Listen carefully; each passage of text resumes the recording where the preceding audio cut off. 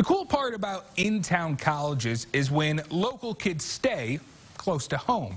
For Briar Cliff's Grace Hanno, her family has been blue and gold for as long as she can remember. So she prepares to wrap up her career as a member of the Chargers volleyball program. She couldn't imagine playing for anybody else. Both my parents actually came to Briar Cliff and they met here. They got married, obviously, out of college. And then just growing up, all three of, me and my two sisters went to camps here, volleyball camps here, basketball camps here, soccer camps here. And so we've just always been around the area and just really got to know Briar Cliff growing up.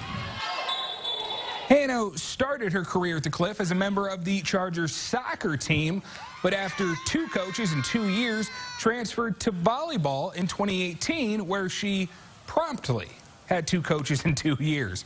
She was a part of current head coach Lindsay Weatherford's interview and immediately bonded with her newest coach.